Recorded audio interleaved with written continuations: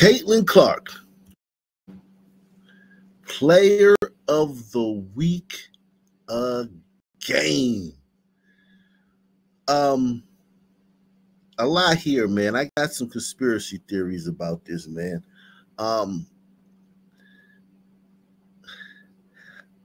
I think they're doing this because they don't give her nothing, regardless of what Shaq said earlier about we not giving you nothing, just like everybody else gave you everything. No.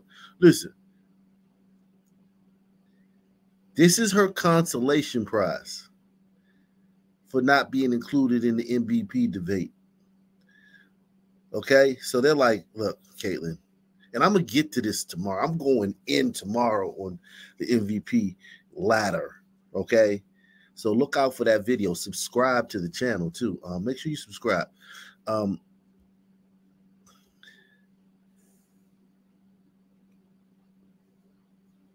Caitlin, look, we gotta jerk you on the MVP because the old heads are going to be really upset like they were for the Olympics. So you can't, it's basically the Olympics all over again. Whereas with the Olympics, your consolation prize was a month-long break. This time your consolation prizes will make you Player of the Week for the end of the season. You get to be Player of the Week, but you can't come to the MVP party. And you're a nice girl, and you know you'll take it on the chin. Alyssa Thomas, she wouldn't take it like that. It would be hell to pay. Asia Wilson, well, you know, Asia's the top player. But, you know, Breanna Stewart, oh, God, it would be hell to pay. So just take this on the chin, and we'll give you this consolation prize. It's like on The Price is Right, man. Party gifts, parting gift instead of the actual prize, man. That's my conspiracy theory on this. And here's a thread from earlier in the season, with two present WNBA players and a past WNBA player. That former WNBA player, I think her name's Cheryl something. If you know how to pronounce that, put in the comment section and tell me if she was any good or not. But yeah, Dijonai Carrington and Alyssa Thomas. So Dijonai Carrington says Caitlin might lead the league in assists this year. This is April 7th. This is basically like right after the national championship. And Alyssa Thomas says, "Don't play with me, Nay." And Cheryl Swoops laughs. Cheryl Swoops, whatever her name is. But yeah, I think Dijonai is a fan. Dijonai is a fan who realized very early on that the path to stardom was not being a fan, but being a hater. And look at this now. We all know Dijonai's name. And Dijonai has been quietly, if you want to take the Caitlin Clark hate MVP ladder, if you want to do that, I think you have, of course, Angel Reese. Then you have Cheryl Swoops. Then you have Cheryl Reeve. And then you have Asia Wilson and Dijonai Carrington kind of like vying there, and Diana Taurasi. It's like a jumble for that fifth place, because Diana Taurasi's kind of quieted down. Since she knows she can't beat Caitlin. um, which is smart. You just be quiet and drift off into the abyss. And Asia Wilson early on hating on Caitlyn, about making it racial and all this stuff, but she's gotten destroyed for that. So she's kind of just been more focused on herself lately. She got her shoe deal. She's been getting a lot of she was declared the MVP before the season started. So and she's playing well. So she's kind of like there's nothing really for her to be mad about. But Dijonai is like she just pops up out of nowhere. Dijonai is like a jack in the box when it comes to hating Caitlyn. And she's dating one of Caitlyn's teammates. So I think over Caitlyn is Dijonai at 5 on the Caitlyn Clark MVP hate ladder. Behind Angel. Angel would be first. What did I say? Angel.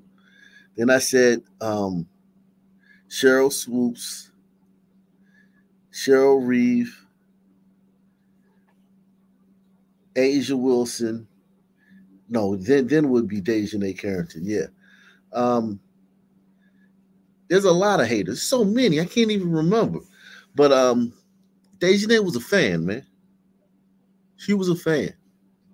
And that's important to know. For kids, for me, it's important for me to I'm older, so I know that, but a lot of your biggest haters are fans. A lot of your biggest haters are fans. And some of your most vicious haters are fans. The ones with it's the viciousness and the animus, the venom in their hate. A lot of those people are fans or were fans. However you want to put it. Were fans or are fans.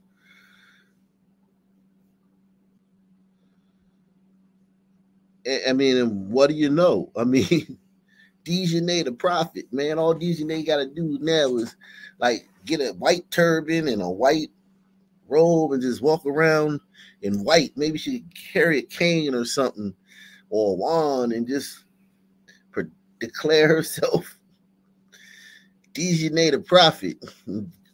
She probably have a bigger following if she do that than playing basketball, man. Wow. A lot of haters on this list. God, Skylar Thuggins Smith is 4th in the league. And Sabrina Ionescu is, Jesus, Caitlyn is. You would think Sabrina would have more assists considering who she plays with. Finishers. Denaja Laney.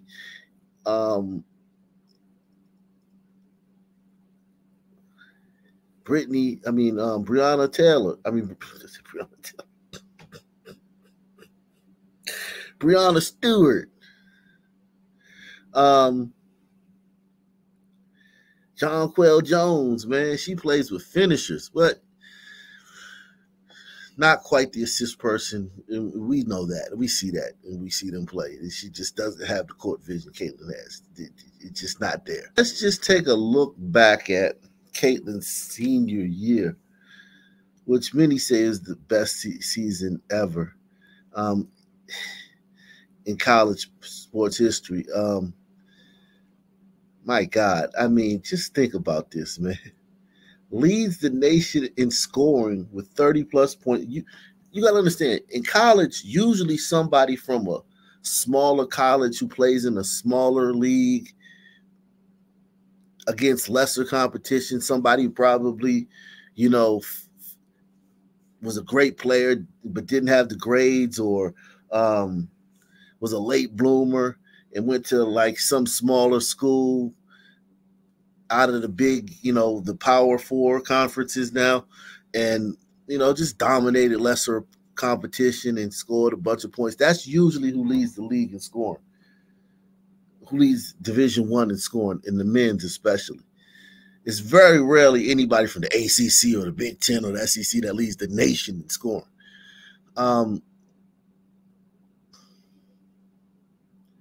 So she leads the nation in scoring in a Power 4 conference and leads the nation in assists.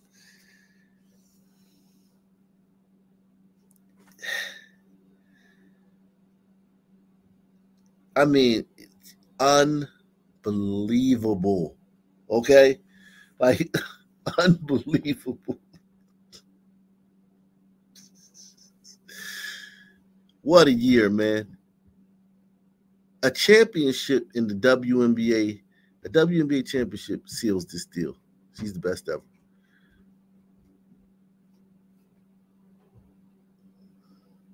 Hit the like button, subscribe. Peace, somebody.